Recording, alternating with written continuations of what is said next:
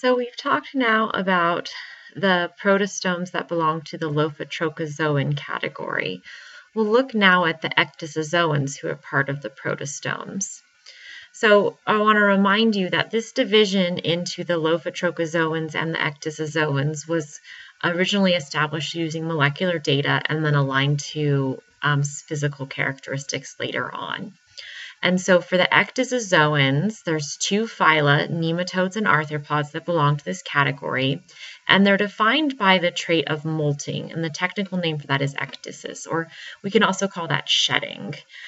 So all Ecdysozoans possess an outer coating called either a cuticle or an exoskeleton that provides support to their body, which is soft, on the inside of that cuticle or exoskeleton, as well as protection of that soft body. Because of that outer coating, in order to get bigger or to change in their shape, so their developmental stages, they have to shed that outer coating because that outer coating is rigid, right? So to get bigger, they have to lose that outer coating.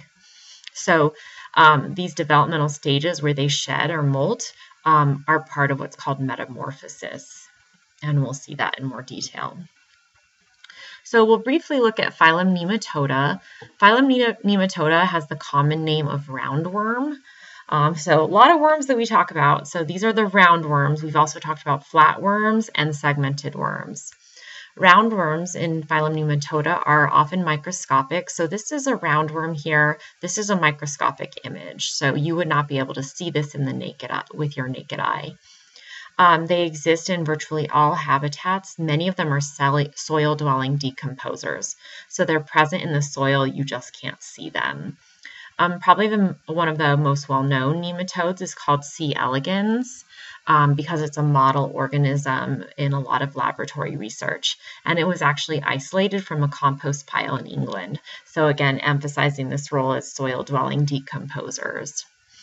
There's over 20,000 species known today, though people suspect that there are a lot more because it's hard to identify them in soil.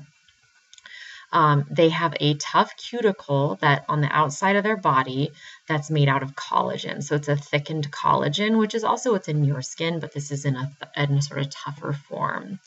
And it's that cuticle that has to be shed or molted in order for it to grow.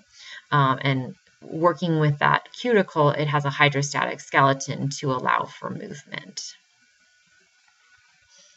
While most nematodes are beneficial soil-dwelling decomposers, there are some well-known parasitic examples.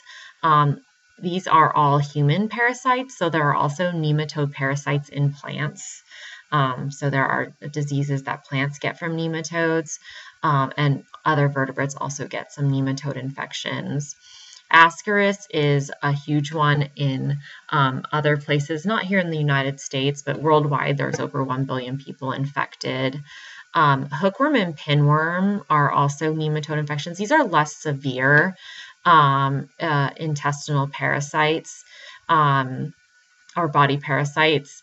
And actually, a fair amount of people in the United States probably are infected with these at least during childhood. So some people estimate that probably at least 30% of Americans at any given time are carrying these parasites.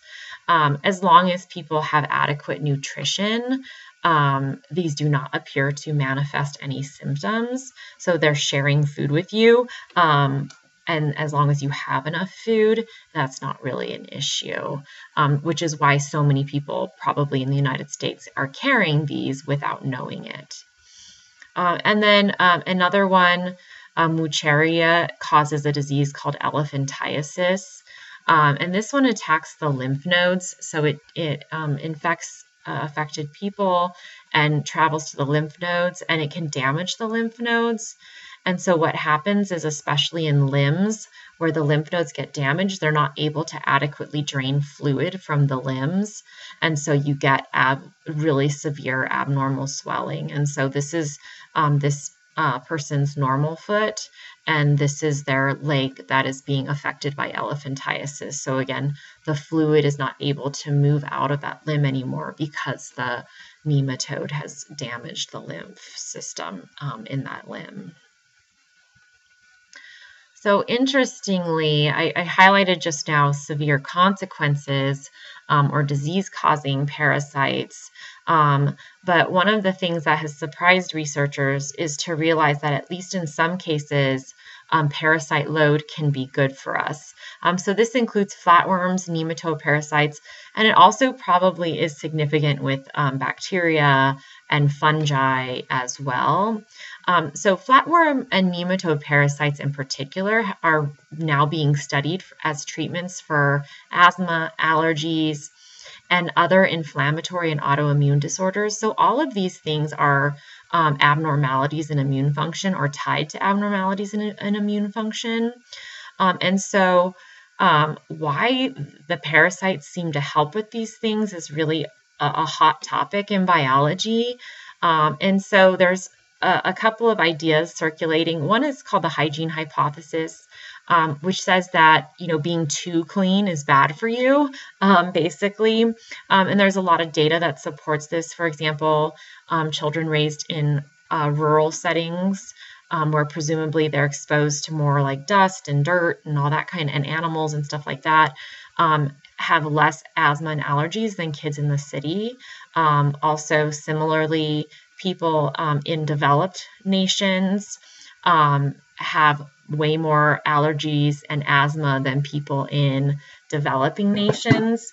And so again, presumably in developing nations, people are exposed to more dirt and dust and animals and things like that than in our developed nations. And so that has all led researchers to suspect that a certain amount of normal exposure to parasites, to dust, to germs is normal, and how our immune system gets trained. That really our immune system learns at a very early age, and they actually think, even 0 to 1 is this critical time period, but it continues throughout your life. That your immune system becomes trained to really distinguish between really, really bad things and things that are normal and okay for you to get exposed to, and to adjust its response. And so that's how you would, for example, not have an allergic reaction, because your body learned that, okay, this thing is okay, this thing is bad. And so there's a growing body of evidence that parasites somehow play a role in helping our immune system moderate its response and to have the appropriate response to things. And so that's where parasites are coming in later in life as a way to maybe retrain for example, the digestive system, the intestines, to moderate their immune response so that they're not causing the symptoms of Crohn's disease. So that's an area of active research right now, really exciting research. All right, so phylum Arthropoda. So this is a huge phylum. It's also part of the Ecdysozoans, part of the protostomes. Some people describe this as the most successful phylum, and that's because if you look at the living species on Earth today, about 75% of them belong to phylum Arthropoda. So they have really flourished on Earth. And so why did they do so well? Why are so many animals arthropods? They have a really adaptable body plan. So they have segmentation, and the way that has allowed them to modify their appendages, for example, their mouth parts, locomotion, has allowed them to really find ways to be successful in all kinds of biomes. And so you find them flying in the air, you find them in the dirt, you find them in the ocean, in fresh water, you find them eating all kinds of different food sources. So they really have been able to find niches everywhere. So let's take a look at that body plan. This is an example arthropod. This is a grasshopper. So they have a hard exoskeleton that's made of a mixture of chitin and protein. And depending on the organism, it can be very rigid or it can be just a little bit rigid. So a grasshopper has a pretty rigid one. If you've ever stepped on one, there's a distinct crunch. Even more rigid and thick than that is something like a crab or a lobster. Now compare that to, say, an ant. An ant also has an exoskeleton, but its body's much softer than a grasshopper. So again, just depends on the organism. The exoskeleton is relatively impermeable to water. So water is not going out of their body. So that's helping to hold water in their body so they don't dry out. So they don't have to be like a worm always hanging out in moist soil, because they can hold moisture in there. Now, on the other hand, that rigid shell inhibits gas exchange that they might want to do. So they're holding in water vapor, but they need to move oxygen and carbon dioxide. And so you see that they have to have a more complex respiratory system. So this depends on the type of arthropod, but they have either gills or a tracheal system with spiracles or book lungs that help do this gas exchange for them. So they have segmented bodies, and this isn't like, you don't see like the lines like you do in a worm, but we see these three segments: head, thorax, and abdomen in arthropods. And then coming off of those segments are specialized appendages that have joints. So I'm going to underline this: jointed appendages. And these jointed appendages are super useful for them. They help them move. And so they're extremely modified in different organisms for movement. They're important for food handling. So many of them will use these appendages to hold food, and they'll often use them for reproduction as well. So a lot of function coming from these appendages. I've mentioned the body segments. These are the tagmata, the different body segments. They have extensive cephalization. So located in their head, they have well-developed organs for sight, smell, hearing. They also have good sense of touch and balance. And so, think about like if you wanted to step on a grasshopper, they can sense you coming and jump away. So it's actually really hard to do. Or think about swatting a fly. Again, same thing. They're very aware. They're complex. They have complex processing of all of these senses and are able to avoid you. Their eyes are special compound eyes, so they see very differently from us. They're called ommatidia. And so they see, like, maybe you've seen this image before, they kind of see multiple of everything. Instead of seeing one thing, they see it repeated multiple times. And so they have to have a sophisticated brain to interpret all this sensory input. And that's how it's so hard to catch them, right? Because they are inputting all this stuff to avoid you. So we'll take a tour of some of the arthropods. You're probably familiar with most of these. So this is Chelicerata. The most iconic example of this is the spiders. It also includes, however, scorpions, ticks, and mites. They're different from the grasshopper because two of their tagmata are fused. So they have the cephalothorax, which is the head and thorax fused. They really just have two major body parts. So here's one, that's the cephalothorax, and here's the abdomen. You probably know this is a black widow. This is what the female black widow looks like. The male looks very different. And this is a mature one. She's very large. They can be smaller than this when they're younger. They have 4 pairs of walking legs, or 8 legs total. So we can count them there on the black widow. And they also have a modified appendages up front for handling their food. So they actually use that to grab onto their food. The Myriapoda are our millipedes and centipedes. So the difference between a millipede and centipede is the amount of legs. So the word milli means 1,000 and centi means 100. They don't really have 100 and 1,000 legs, but it does reflect a difference in amount of legs. Centipedes have 1 pair of legs per segment. So see how the legs occur individually on this centipede. And centipedes are usually carnivorous. They eat like other bugs, for example.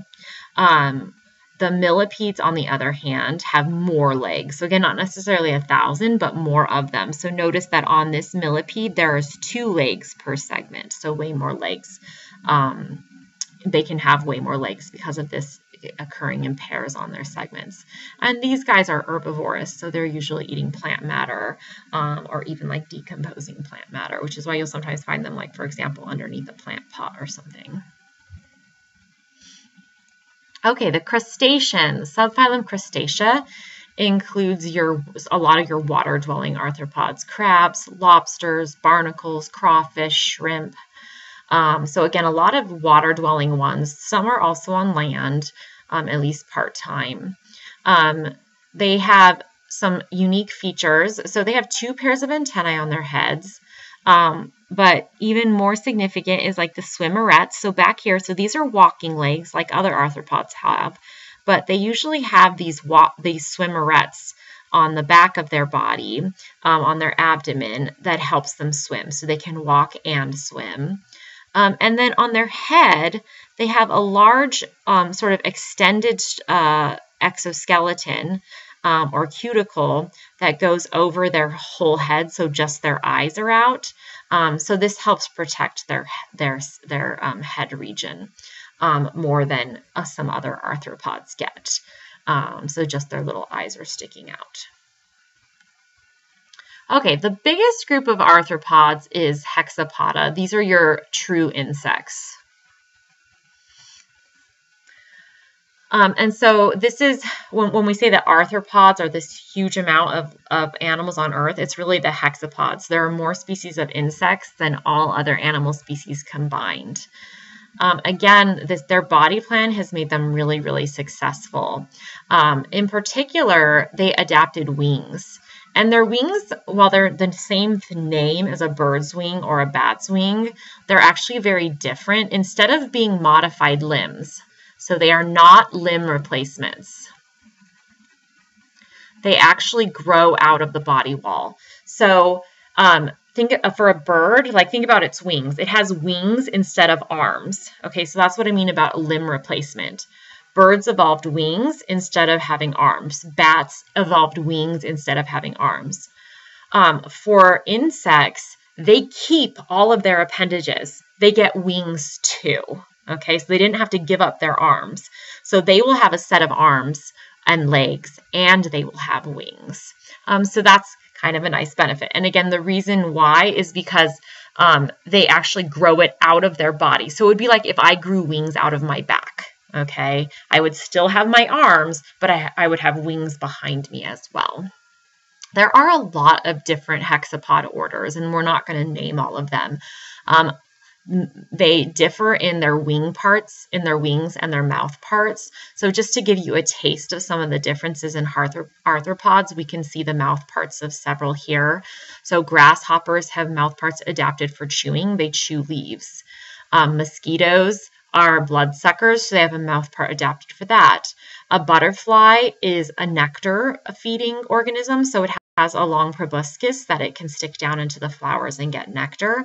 And then a fly has mouth parts that are good for lapping up fluids from decomposing stuff.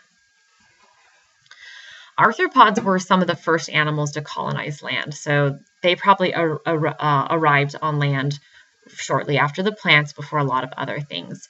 So their body plan helped them make the transition to land because, again, it's so adaptable. The segments, the ability to have wings and limbs, the specialization of limbs has helped them conquer all of the different types of biomes they encountered once they reached land. Okay, so a last note about the arthropods. They go through an elaborate molting process called metamorphosis. So molting is, again, the shedding of their exoskeleton that allows them to get bigger, because remember that exoskeleton holds them in. They can't grow their body size without losing that.